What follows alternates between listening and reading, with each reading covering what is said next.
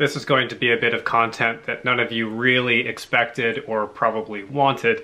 It's my book review of Hunting Monsters, Cryptozoology, and the Reality Behind the Myths, written by a British paleontologist in 2016 named Darren Naish, or Naish.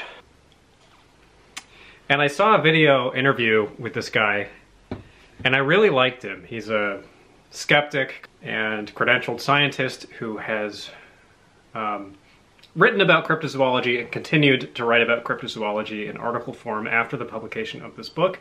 Despite the fact that I'm in the middle of another book, I rushed to get his book because I liked him so much in the interview. I thought he was, and still do, think that he was an intelligent, well-reasoned, and carefully reasoned thinker and skeptic.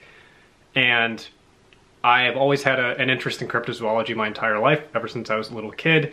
I have become less credulous over time. I don't think that I am particularly credulous anymore. I consider myself adequately skeptical, but a belief or a conviction in the reality of Sasquatch has remained with me and has kind of switched on and off through the years. I have found myself occupying both positions, and I am more than happy to be proven wrong in that. In fact, it would be a great relief to not have to be the Bigfoot believer anymore because of the amount of shit that I get from my friends for it. I'm kind of tired of going to bat for Bigfoot and getting a lot of this face. I don't believe in ghosts. I don't believe in psychic phenomena. I don't believe necessarily in aliens, I don't think. This is kind of my one wacky thing. So anyway, I read the entire book. Bigfoot is just one part of it. He plays the hits. Starts out talking about sea monsters, then moves on to lake monsters like Loch Ness, then Bigfoot, and then kind of the also-rans. And everything else, everything other than Bigfoot, easily discarded. I just, kind of, probably too uncritically, just took his word for it and agreed with him. And this is something that he criticizes cryptozoological hobbyists and believers for doing later in the book. Is in the buffet of cryptids, I have my favorite cryptid that I potentially maybe have confirmation bias at play in my thinking about.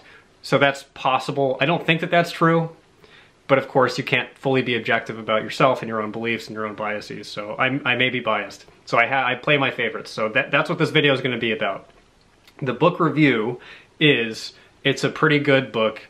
It's very down the middle, strict.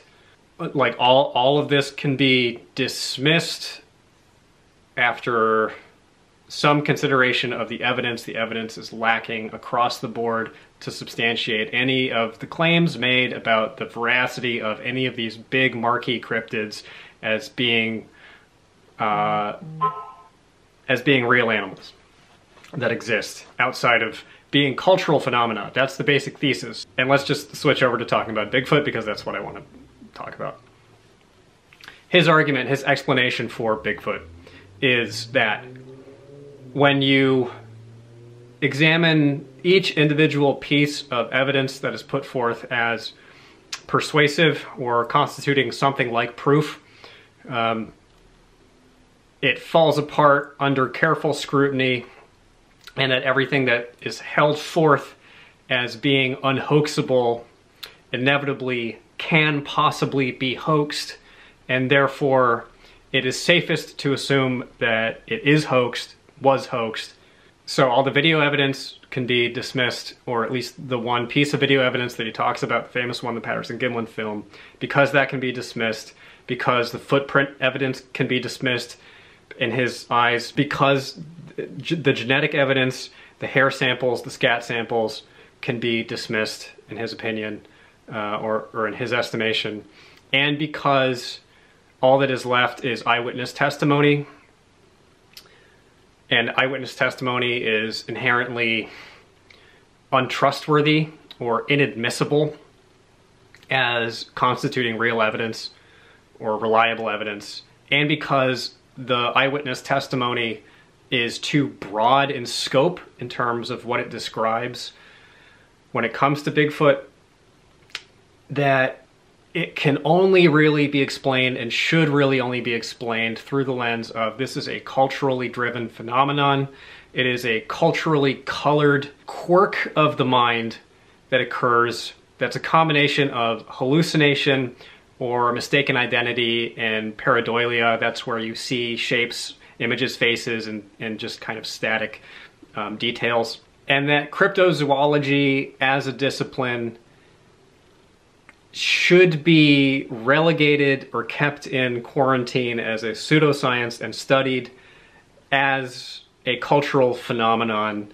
So the best use for it is from this removed meta angle of what can we learn about human behavior and human culture and human values and the way that the mind works by studying the cryptozoologists themselves. My response to this, again, as a non-credentialed, I'm just some liberal arts idiot with a channel about books about spaceships. My response is, these are all arguments that I've encountered before. I don't think that they fully account for the most persuasive parts of the Bigfoot evidence.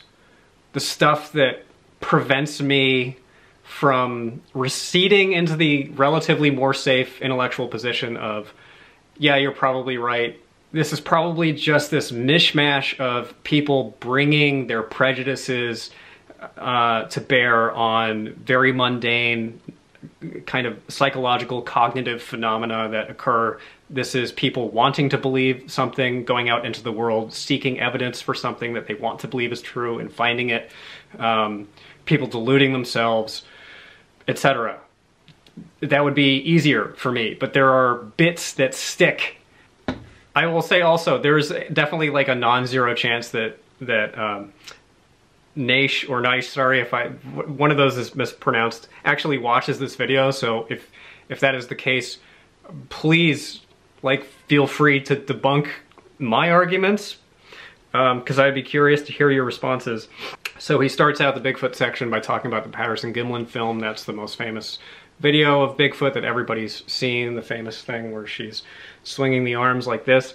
And there's a piece of circumstantial evidence that's proposed up top as being potentially a debunk or a reason to hold the credibility of the Patty Bigfoot in question, which is that Roger Patterson was a gifted artist who had produced a drawing of a Bigfoot based on eyewitness testimony a year or two before the film was shot, that depicted a female Bigfoot with breasts in a similar kind of posture to the Patty Squatch that you see in the film.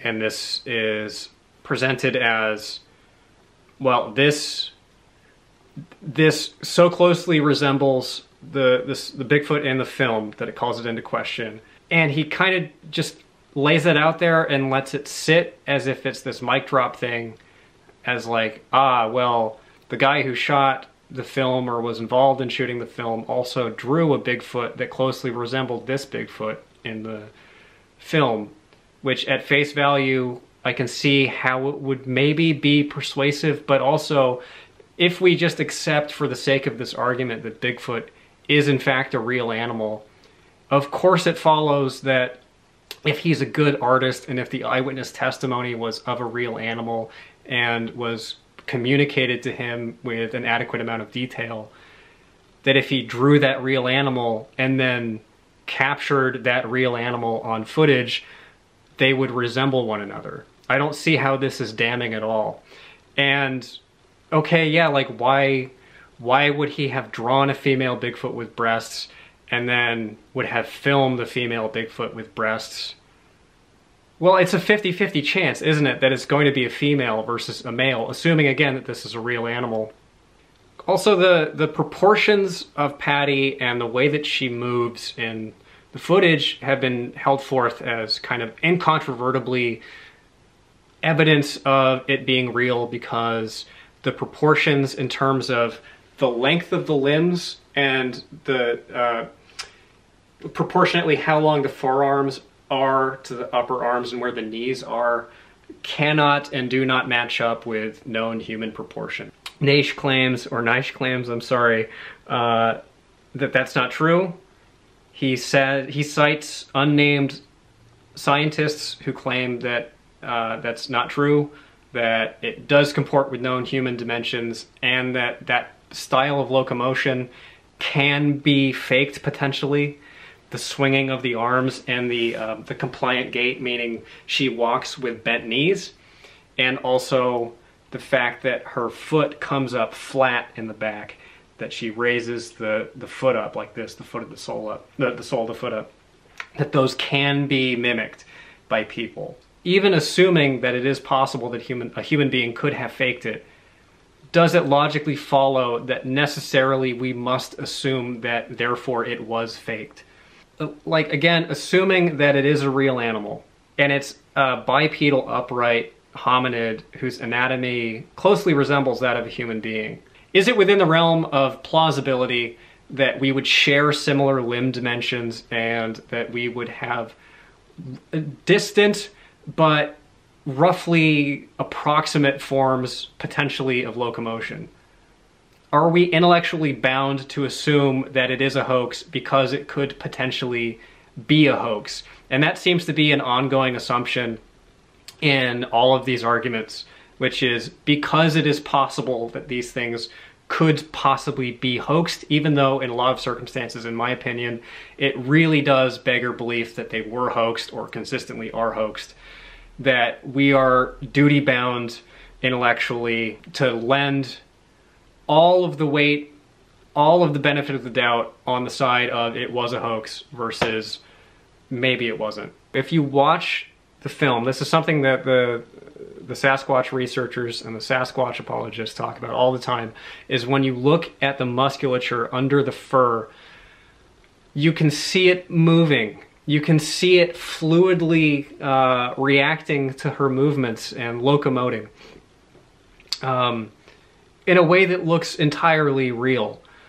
And in the book, he says, yes, it does appear that there is musculature at play, at work, under the fur, and that it would be an extraordinary feat to pull that off with a fake costume, especially given the technology of the day, and that multiple attempts have been made to recreate such a costume with big budgets in more recent years, and they've all failed.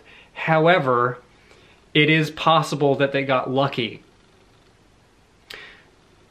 That's his actual argument, is that it is possible that the lighting conditions were just right and the way the costume moved was just perfectly in the Goldilocks zone of moving in the right way to create the illusion of all of that musculature at work under the fur, moving in exactly the right way, so exactly right that people like Meldrum can point to these little discrete bits of physiology. Like he points out there's actually a visible herniation in one of her thighs that rises when at a certain point in inflection, just like an actual human herniated thigh muscle would move. That this is just luck. It's just dumb luck and pure accident. This is not a convincing argument to me. So is it possible that the Patterson-Gimlin film is fake? Yes, it is possible. It's not insane to think that it would be a fake, but this argument of because he did a drawing and because they had financial self-interest in Bigfoot already, and because they went out specifically looking to film a Bigfoot and then filmed one, and that they either built a costume that defied the technology of the day, or they just got extraordinarily lucky with a bad one. That's not like the final word to me. That's nowhere close to the final word. That's so inadequate, especially in the face of an analysis like Meldrum's. I think he did score a point with a couple of the debunks of like the footprint evidence. So one of the bits of evidence in terms of like the footprint casts that's held forth as like very, very compelling is the fact that you can see what look like dermal ridges around the edges of the prints, meaning like the ridges on your fingerprints and toe pads. You can actually see them in some of the casts. And people like Meldrum say that this would be unthinkable to be hoaxed. He claims that somebody went and recreated that effect just by merit of how plaster naturally sets in a cast. So plaster solidifies in layers, and those layers, those fine layers, roughly approximate what look like dermal ridges, but are not dermal ridges. So maybe that's true. One of the other big pieces of evidence held forth for the legitimacy of the Bigfoot tracks is what Meldrum calls the mid-tarsal break, meaning if you look at a lot of Bigfoot tracks that are considered credible, you will notice that there is a semi-diagonal ridge in the middle of the track. So there will be a deep depression and then a ridge here that's more shallow, and then another deep depression here. And Meldrum, and I don't fully understand or remember the defense of this because I'm not an expert, a scientist. I don't have a doctorate in bipedal locomotion. I don't remember all the terminology, but his claim is that this represents a consequence of what's called a mid-tarsal break, which is a phenomena that occurs in apes and not humans, he claims, although this author claims that it does in 8% of humans, you know, which I don't think really is like that important an argument. I guess I'll get to that. But so his claim is that this mid-tarsal break is a hinge in the midfoot of the alleged Bigfoot creature that allows it to be more weight-bearing. So he claims that this is a smoking gun, that this is not a detail that hoaxers would know to replicate. It's not a piece of information that was certainly available to the public at large when a lot of the tracks were made and casted back in the 70s and 80s. This was specialist knowledge known only to a handful of like top experts who would even know about this. And Naish says that it does not actually represent or resemble a mid-tarsal break. It resembles a pressure ridge from, or I don't remember what he calls it. He thinks that it's a product of a flat, rigid surface from a Bigfoot counterfeit shoe pressing into substrate and creating that ridge. Maybe. I hadn't heard that argument before. I really have trouble believing that that's not something that Meldrum considered. It also ignores one of the most, like a couple of the most compelling pieces of the argument, at least as proposed by Meldrum, which is there are bits of detail in the tracks like that, especially the mid-tarsal break, that are consistent across decades of time and thousands of miles of distance. Another part of his argument is that there are, in these footprints, evidence of living flesh interfacing with the soil or the mud or whatever substrate it is that it was compressed into, where bits of what appear clearly to be a living foot created subtle minor pressure ridges and depressions and slips and slides in the process of locomoting through it. Also, there's the fact that these tracks are often found in extremely remote parts of the wilderness where there's nobody around, where nobody knew that the person who casted the tracks was going to be traveling, often after a fresh rain, meaning three things. Either the person who casted the tracks hoaxed it themselves and fabricated the story. A hoaxer knew their plans or was just out there at random creating these extremely lifelike, detailed, sophisticated fake tracks in the hopes that someone would encounter them or that it's real. So one of those three. He scores another point, I think, in talking about how there's really like not a candidate in the fossil record that would really like fit the description of Bigfoot as this like really large, heavy, totally bipedal ape. That the candidate most heavily cited in the fossil record is Gigantopithecus, and apparently Gigantopithecus, thinking was more like an orangutan who was probably a knuckle walker, who could walk bipedally but probably did not for the most part. Meaning that something like Gigantopithecus would have had to have evolved into something like Bigfoot. The Gigantopithecus was in the same family as orangutans, and an ape in that family would have had to have independently evolved a human-like foot, which would be unprecedented in the fossil record and is extremely implausible. That could very well be true, way outside my wheelhouse. The one part of the book where I am like in diametrical disagreement with him is his use of the eyewitness anecdotes, the details in those anecdotes, as some kind of self-evident debunk in and of itself of the eyewitnesses describing such an insanely huge range of behaviors and attributes that it is patently not a real animal, which is really frustrating and weird and confusing to me, because this is the one argument that keeps me a believer, that it's the exact, I have the complete opposite interpretation of it. He calls it a, quote, vast pool of anecdotes, which it is. To begin with, it is vast. There are thousands of encounter reports about Sasquatch, which sets it apart from the other cryptids, where every once in a while, once a decade, somebody captures a photo of a log floating in a lake and says, I have seen Nessie. The Sasquatch encounters are constant. It is a vast body of anecdote. The remarkable thing about the body of anecdote is how uniform they actually are. There is variance. There's some extreme outliers, some paranormal bullshit. When you control for that, and you can say, well, how is it fair to control for the paranormal claims and say that the more mundane stuff is a legitimate part of the data set and the craziness isn't? I'm just making a subjective value judgment. I don't think that paranormal phenomena exist or are real.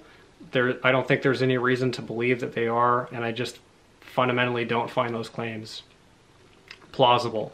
However, when you remove those out of the picture, all the stuff about the floating orbs and the UFOs, psychic big feet, whatever, you're left with an uncannily uniform set of traits and behaviors that are exhibited over and over and over and over again, to the point where it becomes monotonous, where the monotony of the reports is, to me at least, the most compelling piece of evidence outside of whatever photographic evidence or video evidence, and there's a lot of it that's not talked about in the book that isn't the Patterson-Gimlin film. The thing that keeps me convinced is the fact that it is such a narrowly defined set of things that people observe and hear and smell when it comes to Bigfoot. And he runs through the whole list of things of like, well, people say that they see them running. People say that they see them eating berries. Some people say they see them attacking deer. And isn't this unthinkable? Isn't this clearly just an absurd diversity of behaviors? That's only slightly oversimplified or reduced in terms of the actual list. I could read it out, but this video is already long and boring enough, I'm sure. So he lists off this like totally mundane range of behaviors that you would expect from any animal. Of like, they produce different noises, they eat different foods, they have different moods. Some people consider them to be aggressive, some people consider them to be pacific and friendly giants. Like any animal, especially a large mammal, is going to exhibit a range of behaviors, and nothing in the Bigfoot, like the main corpus of the Bigfoot eyewitness stuff, is really that implausible or that different than any other known animal. The reason this is so convincing to me is that there's really only like 5 or 6 things that people report when it comes to Bigfoot outside of the physical description, which also is like nearly completely uniform. There's some variation in the color of the fur, there's variation in the description of like the facial features, and the height, size, obviously, like the quality of the fur, or if they're skinny or muscular or whatever, like all, assuming it was a real animal, stuff that you would expect to see in a population that has different morphologies, just like every animal does. But outside of that, they only do a handful of things, or they have like a handful of behaviors that seem to be repeated over and over and over again through all of these eyewitness accounts. You see them pop up again and again and again. Even little tiny weird details keep cropping up again and again. It's not like the famous stuff. It's not the wood knocking that everybody knows about from TV. It's little stuff that you see over and over from people like across decades, across, you know, state lines. Stuff like rocking. That's my favorite one, because nobody, like, this is something that I just noticed from imbibing all of these field reports, or not like the eyewitness reports on the internet. All the time people report they will, if they actually like make visual eye contact with one, they'll be peering out from behind a tree, and they'll be doing this thing where they're rocking back and forth on their feet. I've read this dozens and dozens of times. This is not like a famous Bigfoot behavior, but it's something that crops up in the same context when the animal is placed in the same circumstance of being slightly alarmed or curious, unsure if the person that they're encountering is a threat. That's always when you see the rocking back and forth. I don't know if that has some like significant corollary in the world of primatology. This is just something that I have noticed reading the reports. The tree knocking sound is, you know, debated, and I have a story about that. I think that's not like the most strong piece of evidence. The throwing of rocks. He talks about this briefly, and his explanation for the fact that this happens like all the time in Bigfoot reports, where people have rocks, sometimes quite large ones, thrown near them, or small, tiny rocks at them that will hit them, or hit their tent, or hit their cabin that they're staying in. Rocks will be thrown. And he says, well, these could be rocks that are rolling down hillsides and then flying through the air. Or, quote, there are pranksters everywhere. Which, again, like, because it could be hoaxed, is the simplest explanation that it was all hoaxed. That these hundreds and hundreds and hundreds and hundreds of rock throwing incidents were the result of pranksters for some reason being out in deep, remote parts of the wilderness where there was no guarantee that they would encounter another person, throwing rocks at strangers who are all, for the most part, armed and scared. Does that make sense?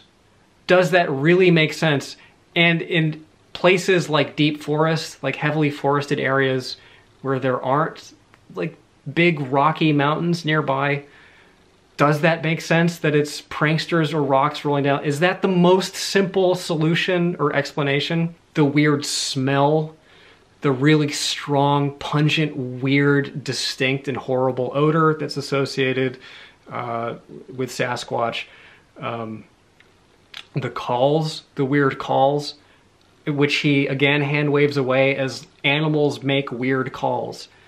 The whooping, the screeching, and especially the chatter has not been, to my knowledge, satisfactorily attributed to any known animal. And this isn't just eyewitness reports, there's audio recordings of it. So I encourage you to listen to some of those and say that that can be explained away by owls or bobcats or coyotes or wolves or whatever. It's just like, it's just not that. So it's either something else or it's faked. But it's, again, the same handful of vocalizations that are always reported. There's just like 2 or 3 of them. There's the whooping, there's the howling, and there's occasionally, every so often, the samurai chatter, which is reported to be like kind of a proto-language. I think that's verging on like the periphery of plausibility. However, there is a recording of it, and I know that there was an analysis done by like a military language expert who claimed that there were like all of the signs of it being an actual language and not a known language. So for whatever that's worth, it is kind of outlandish, but it's still significant to me that there's only like a couple of these vocalizations that are reported. Like, why not other stuff? There's also certain behaviors that are in all of, like, so often in these reports where people report the Bigfoot being just out of sight, like being very good at hiding itself, and also tracking movement, so paralleling and tracking movement. So someone will hear like rustling in the bushes, and they'll stop, and the rustling will stop, and then they'll keep going, and the thing will like move parallel to them, with them, over and over and over and over and over again, all the time in these reports. There's so many details like this that, again, are like not part of most people's like casual vocabulary when it comes to Bigfoot. Also, a ton of these are reported from eras before Bigfoot was super duper popular and overexposed on television. Stuff from like the 60s, 70s, 80s, when yes, people knew about Bigfoot, but did people know about the like side rocking and the rock throwing and the whooping and stuff like that, like, or the tree peeping? And of course, like, one of the big arguments in the book that has to be grappled with is the argument that human memory is fallible and eyewitness testimony is fundamentally flawed. That's uncontroversial, I think. People develop false memories all the time. In fact, tellingly, I have a false memory from when I was 3 or 4 years old of being on a playground and looking over at a chain link fence and seeing an orangutan on the other side of the fence shaking the fence like this. I can picture it like with perfect, crystal clear, vivid detail as a real memory. Never happened. I have no idea where it came from, how it got there. But like a perfect illustration of the fact that it is possible for false memories to occur, or for real memories to be misinterpreted over time, or for detail to deteriorate, or to be replaced, or to be susceptible to suggestion. So memory is fallible. But there is such an absolute preponderance of these anecdotes, and there is such uniformity between them on all of these kind of lateral levels. They share all of these details, that I don't think it can be hand-waved away as eyewitness testimony is worth nothing. Just because eyewitness testimony and memory are fallible doesn't mean that they are completely without merit or value. And sure, maybe like they can't be submitted as hard scientific proof, but I don't think that it can just be disregarded either. Like, if eyewitness testimony was truly valueless, like, it would play no role at all in the legal system, and clearly it does. Like, it requires like careful tending. People talk a lot about eyewitness testimony not being polluted in the way, or contaminated rather, like there have to be strict procedures for how questions are asked and details are extracted from people so they're not like susceptible to suggestion, and the valuable detail isn't lost. But clearly, like, eyewitness testimony still plays some kind of significant and essential role in the legal system. So why should it be completely inadmissible in the court of the speculative science? Or like citizen science? Why is it okay or sound or intellectually honest just to dismiss all of it as kookery or delusion or fake memory or like debauched memory. I just don't think it's fair, and I don't think that it's smart to do that. Like, the main thrust of his argument and the kind of concluding thesis statement is that in the absence of any compelling physical evidence, which again, I don't agree with his assessment, but even so, in the absence of like good evidence, all of these sightings, all of this eyewitness testimony has to be explained in the context of it's either hallucination or it's an expression of an archetype, some kind of mental bugbear that people have that's built into us, this image of the wild man being something like this image, this creature that we auto-generate through our psychology. So people are succumbing to this kind of pareidolia where they see something and then their cultural programming and kind of their archetypal set point generates an experience of having seen a Bigfoot. And that is the best way to explain it, that it's a cultural phenomenon and a psychological one, and that somewhere where the twain shall meet is where you will find Bigfoot and all cryptids. It's not an argument that can be dismissed completely. I also think that it's a lame argument. I think it's like tasty on paper if you're like committed to the premise of it not possibly being real or all of the evidence being completely uncompelling. You are kind of left with that of like, people are lying and or people are just like seeing something that isn't there. What other explanation can there possibly be? I think there are bits of circumstantial evidence that suggest that this just isn't true. To begin with, there are lots of accounts of simultaneous sightings of a Bigfoot. Many people seeing the same Bigfoot at the same time. I guess the argument would be that somebody is having this experience of generating the image of the Bigfoot based on whatever unrelated input is coming in. So like they see a bear, they see a Bigfoot, and then other people see the bear, but then they're influenced by this narrative that this person projects of it was a Bigfoot, and then their memory is revised to reflect the Bigfoot. So I think that would be the argument to explain like multiple sightings. So multiple people see a Bigfoot at the same time. They have the same shared experience. They come to a consensus about what they saw. Sometimes these same people see a Bigfoot multiple times. There are multiple accounts of families living in homes in remote parts of the country that experience repeat visitations by a Bigfoot or Bigfoots who eat their chickens or eat apples off their trees or are just curious about them as kind of interlopers in their environment, which again is like a consistent theme in these eyewitness testimonies. So they're having all the same hallucination, or they are all caught in this trance of suggestibility of they all are convincing themselves or being convinced by one of their party that they're seeing something that isn't there, or they're all seeing a real thing.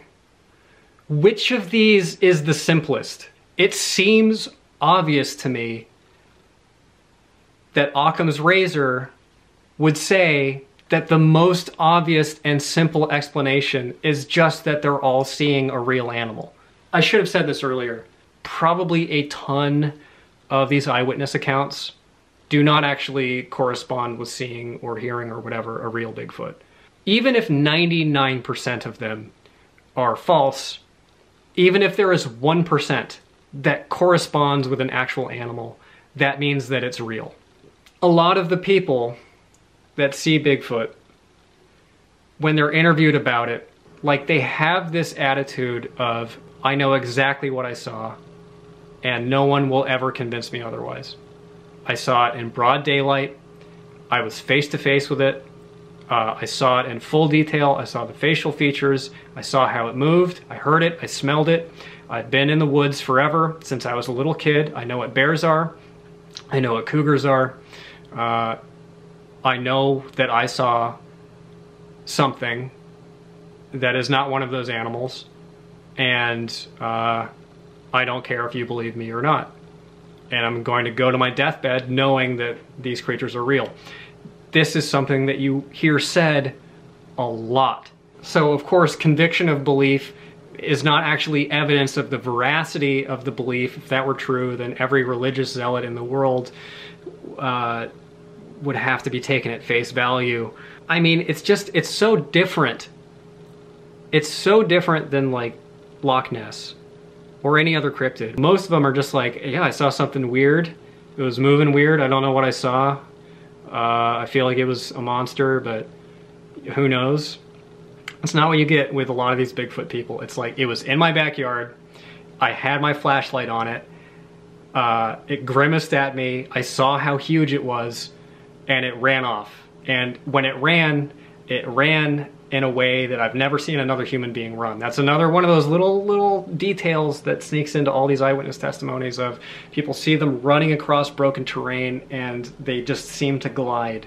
They just seem to be so coordinated or have this like weird form of locomotion where they just effortlessly kind of zoom over the ground. This thing that just people who don't know anything about Bigfoot before they had the sighting report in accordance with all of these other synonymous details that echo other reports. Also, if it's a hallucination or if it's a product of pareidolia of you take a human being, you put them in a wilderness context, you expose them to certain stimuli, they see or hear certain things, and it generates the wild man archetype hallucination.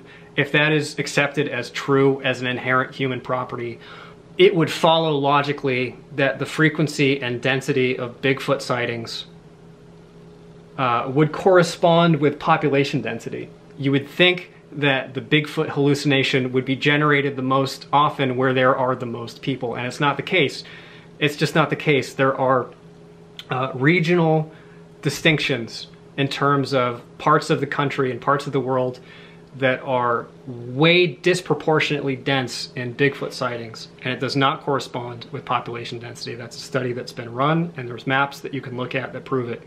Also, why is the hallucination apparently seasonal?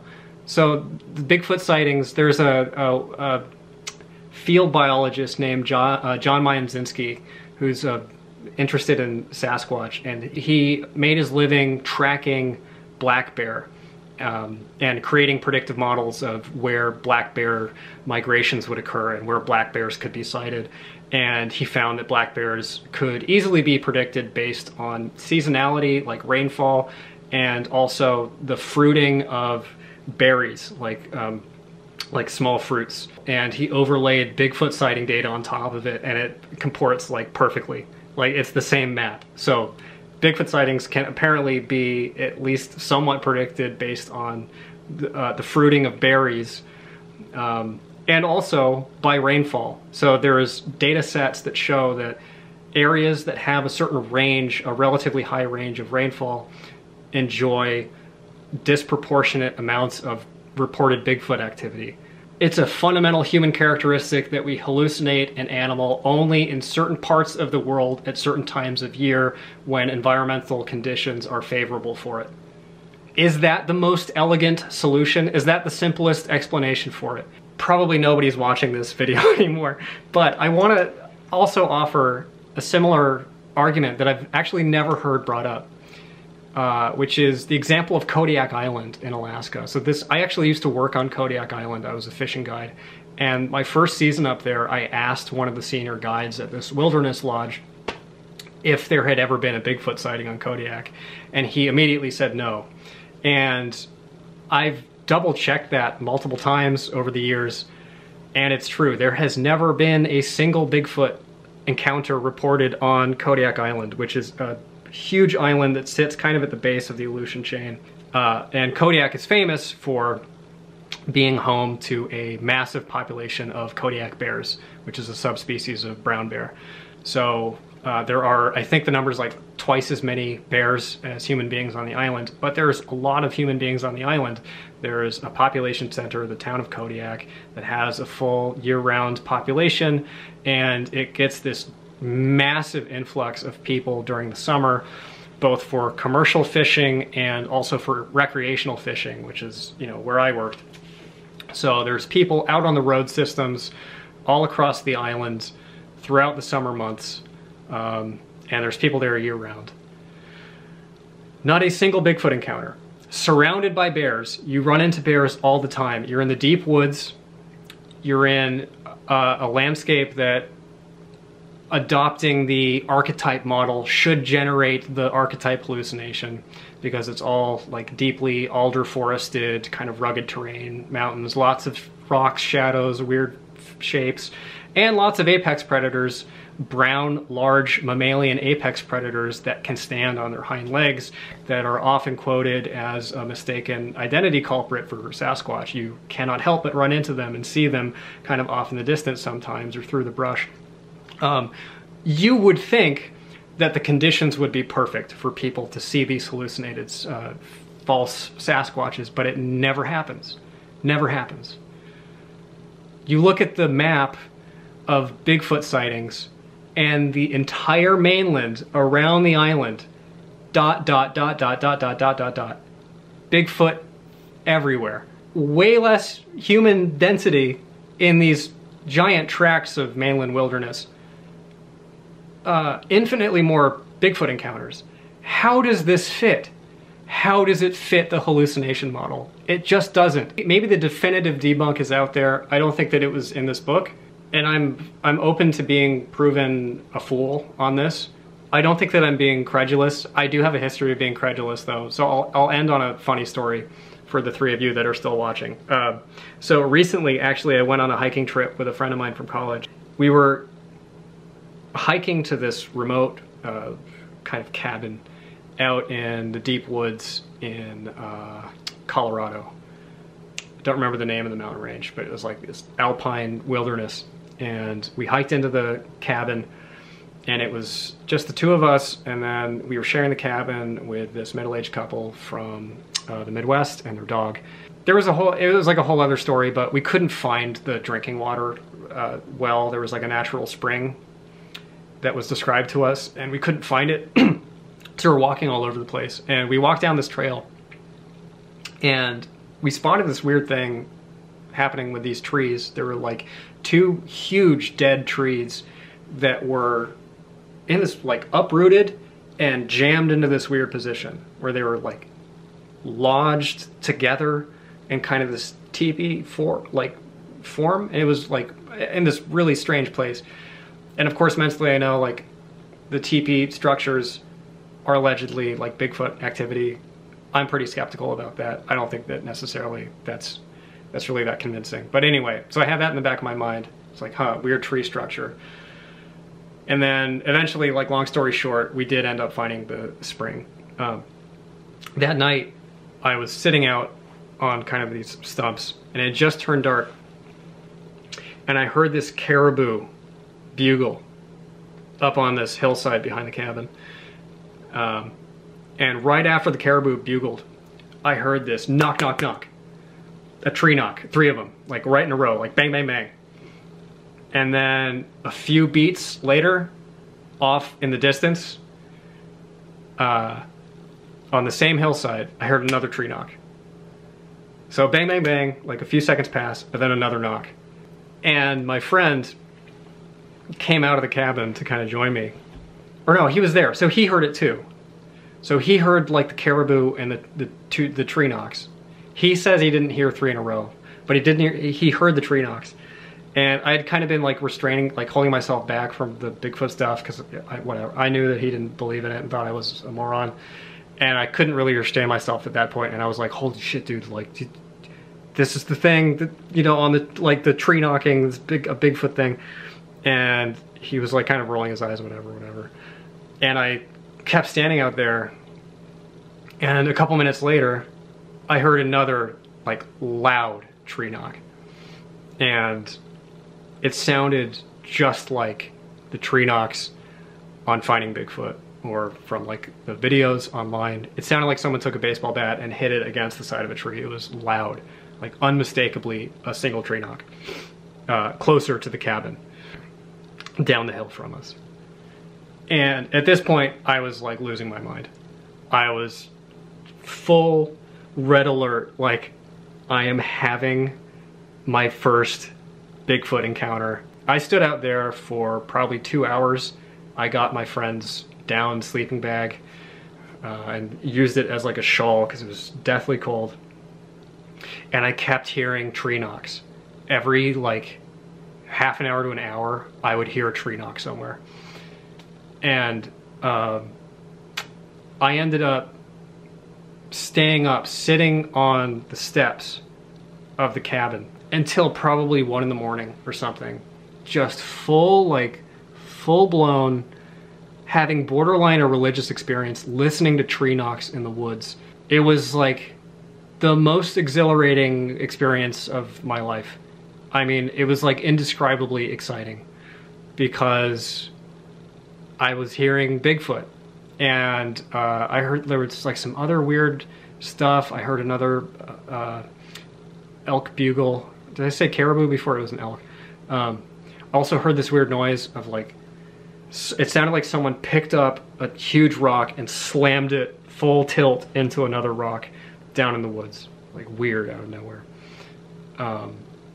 Also, I had noticed that the sides of this cabin were like the corrugated aluminum, or whatever metal it was, pockmarked everywhere with these small dents from rocks being thrown at it, like every surface.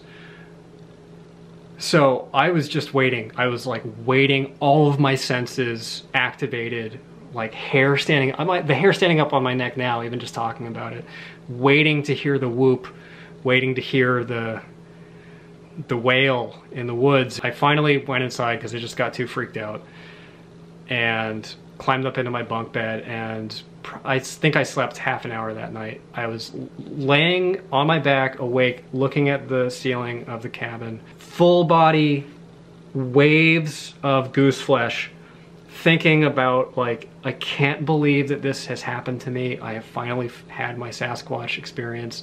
And throughout the whole night, I kept hearing the knocking. I never heard like the whoops, and I kept waiting to hear like a rock hit the side of the cabin. Because like I said, that's a thing that's commonly reported. But the knocking just got louder and louder to the point where it genuinely sounded like there was a pro wrestler standing outside slamming a baseball bat into a tree right outside the cabin. I woke up before anybody else, right after dawn, and I had this plan of like, I'm gonna run down to the spring because I knew that by the spring there was this patch of mud, and I wanted to see if I could find a track.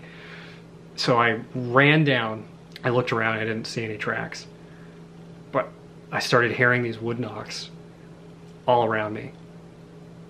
I kind of crept into the woods, and I was staring out into the woods looking for the source of the wood knocks, and they just kept coming and coming and coming. And I realized there were squirrels up in the trees that were dislodging these little pine cones, like this big, that were falling onto fallen tree trunks on the forest floor that were dried out. And they were falling and hitting with such force that it produced an incredibly loud wood knocking noise. So I had been up all night listening to squirrels. And it was so easy to construct that narrative because I wanted to step into it. All the details were there. Not only like the tree structure, the wood knocking, the sound of the rock, the detail of like the indentations on the cabin that seemed to suggest like rock throwing. But also, at some point in the night, I had also gotten up to go pee because the guy sharing the cabin with us had gotten up to pee, and I needed to pee. So I went out there, it was still dark, and through the trees, for some reason, there was someone with a flashlight in the distance. There was this like weird light kind of floating around out in the trees, just in the middle of nowhere, presumably it was like a hunter or camper or something, with this floating like light, this orb of light that disappeared after a while. It's kind of weird. And that's like a common thing that people, paranormal Bigfoot people, report. So I had all the ingredients for a Bigfoot field report, and it was an open and shut case in my mind. And then I realized that I had been blinded by my bias, my desire to have a Bigfoot experience. So I closed the video on that anecdote to illustrate that I'm acutely, consciously aware that your enthusiasms, or my specific enthusiasms, can lead you/me into troubled waters, and I'm open to being wrong, and I'm open to this entire conviction in the existence of Bigfoot being a case of falling acorns, as it were. But as it stands right now, I don't think that I think that it's more rational to believe that they are more likely to be real than that they're a product of this pastiche of unconvincing, hypothetical, psychological misfires. I just think the former is more believable than the latter. If you think that I am wrong, please tell me why.